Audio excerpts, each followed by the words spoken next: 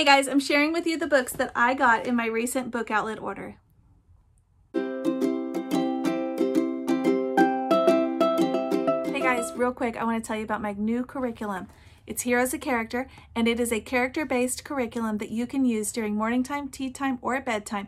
It seamlessly blends science, nature studies, heroes, history, and character traits and skills that you want your kids to learn. So if you haven't had a chance to check it out, head over to my website. It's downhomewithlemonpie.com and check it out for yourself. Okay guys, welcome back. I'm Laura Wilkie with Down Home with Lemon Pie, and if this is your first time visiting my channel, welcome. I'm a Christian stay-at-home homeschool mom of 6 kids. My oldest 2 are 10 and 8.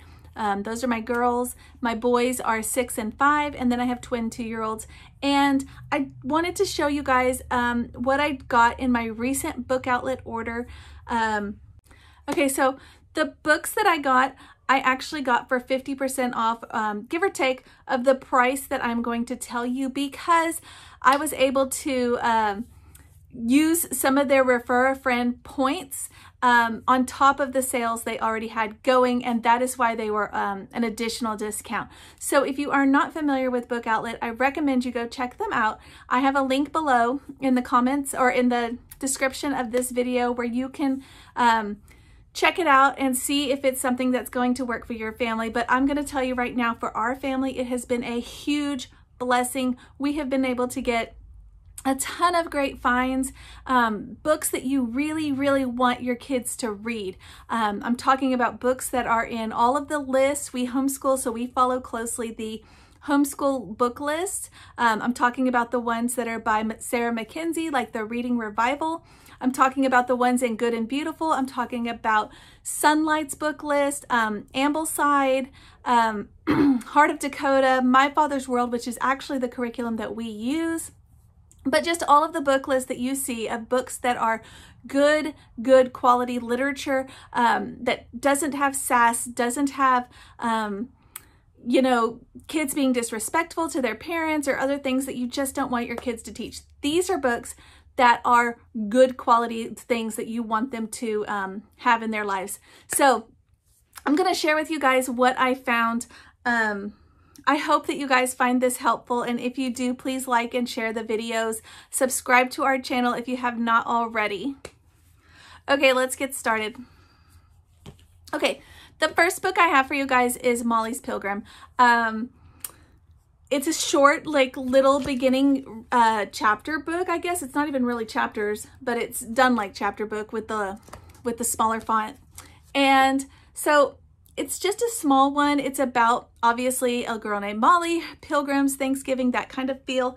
And it is on all those lists that I was just telling you about. I'm going to tell you for all of these books the price that they were listed at, not the price that I paid, because the way their system works on their invoices, it doesn't really show you where the coupons were. So it's sometimes kind of hard to remember, was it this sale or was it that sale?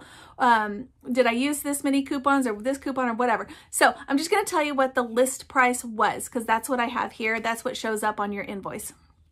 Okay, so this one was listed at $1.69.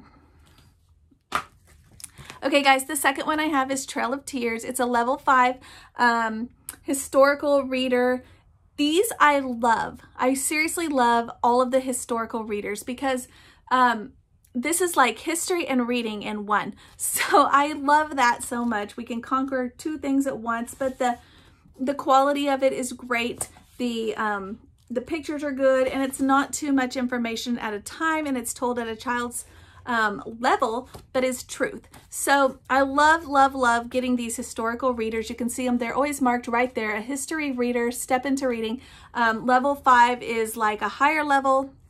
So that would be, depending on where your child's reading, generally I would say probably like a 2nd, 3rd grade, maybe 4th grade level. It just depends really how quickly your child's progressing in reading, but somewhere in that range.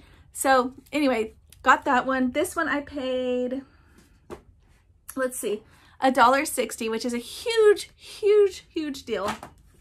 Okay, guys, the next one is George Washington's Breakfast by Jean Fritz.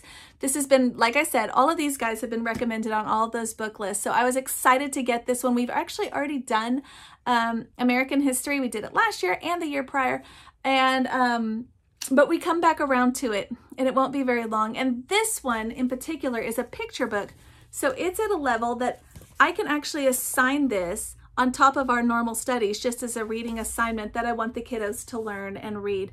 But it's always been recommended, so I wanted to grab it. Okay, so this one I paid $3.05. Okay, so the next one I got, guys, is Blaze Finds Forgotten Roads. This is the first one that I have added to our library that is a Blaze book. Blaze, there's a ton of them in this series, and I knew what to expect before it came. I knew it was going to be an old-fashioned story about a boy and his horse. I knew it was going to be great and perfect for my boys that are 6 and 5. So I knew that I was going to love it. These also are kind of harder to find a little bit. So I was excited to get this one. Right now, though, on Book Outlet, they do have several of these on there. So if this looks like something you might be into, but it's just about those wholesome values that you want for your little boys. You want them to grow up to be men, and that is exactly what this is doing. Also, let me just add in, all of these books, guys, are in perfect condition. And my understanding of Book Outlet is that it's sometimes slightly damaged things or overstock or that kind of thing. And I've had one book in my very first order that was not at the quality I would have preferred, but the rest, guys, I've done several orders since then, and they have all been beautiful and perfect. These are cheaper than you can get them, like on some of those homeschool buy sells groups, like on Facebook and things. These are cheaper than that. That Blaze book, well, I got it for $3.89. That's one of the more expensive ones that I purchased. But again, like I said, it's kind of a hard one to find, the Blaze books, I'm noticing. So I was excited for that. Okay, I also picked up 4 of the books from Horse Diaries. We've not tried these before, but my understanding from looking at the Good and the Beautiful's recommendations is that these are going to be so good for our family. I have girls that love horses, and what I really like about these is that they are historical fiction. So they will tie in nicely with several of our lessons, and even if not, they'll just be good ones for them to read and just increase their knowledge. So let's see, I picked up Lily. This one is 1939 in South Wales. I picked up Yatimah, which is the Arabian desert in the 9th century. Maestoso Petra. Did I just butcher that? It's Vienna, Austria, 1938. This one is actually during World War II. And this one is California, 1853. It's Pene, and it's during the gold rush. You can kind of see in the background what the book is going to be about. But they have tons of them, and I'm excited to add more of those to our collection. I know my girls are going to love them. I'll just show you real quick kind of how they look on the inside. There you go. Okay. Okay, the next one I picked up is Baby Island. I had seen this recommended in one of the Facebook groups that I'm a part of recently, several times, and I knew that my girls are going to love it. I'm probably going to do it as a read aloud. I don't know when, but basically, from what I understand, these 2 girls somehow end up stranded with 4 babies on an island, and they kind of become the caretakers. I have little girls that love babies and love that kind of thing, like taking care of other kids and babysitting, all of that. So they are going to fall in love with this. It's by the same author as Katie Woodlawn, so if you're familiar with that one. But anyway, I'm excited for this, and I paid, for this one, I paid $3.29. Guys, on those buy-sell trade groups, I see books like this in used, very used condition for like $3. So these are around the same price, but brand new. So I gotta say, guys, if I haven't already convinced you, go below into the description of this video and click the link and go and find your favorites. All right, I got Canterbury Tales. We haven't read this one before. I haven't read it personally, And we're not actually studying this time period until the year after next. But for the price that I paid, which was, let me see, $2.79, guys, $2. So for the price I paid, I just wanted to grab it. It's in, like I said, great condition. It's beautiful. So I'm excited to add it. I'm probably going to read this before we read it together. Okay, I picked up 4 of the Childhood of Famous Americans. If you've watched any of my other videos, you know that I sort of have started collecting these. I already had picked up Milton Hershey last order, or maybe it was 2 orders ago. But this time I picked up 5 more, guys. I'm so excited about these. Let's see. Clara Barton is the first one. It says founder of the American Red Cross. And I paid $2.79, guys. $2.79. And these are beautiful. They're just so good. And if you look on the back, you see all those writing, all that writing? Those are all the ones you can collect. So you can literally find pretty much anything from American history, whatever you're studying, you can find a book like this. So I was excited to find these on Book Outlet. Okay, I also got Elizabeth Blackwell, Girl Doctor. Like I said, I have older girls, so I'm excited for them to have some people in their lives that they can look up to. This one was $3.29. Okay, Robert E. Lee, Young Confederate, perfect for my boys. It was $2.29. Molly Pitcher, Young Patriot. Who doesn't want that, right? I paid $2.55 for this one. And Davy Crockett, Young Rifleman. Again, another little hero for our boys, and it was $2.79. Okay, guys, the next one I got is Letters from Rifka. This one is was actually listed in our curriculum for this year as a book that our kids could read, but I didn't assign it, I didn't own it, and I didn't assign it. I wanted to read it first.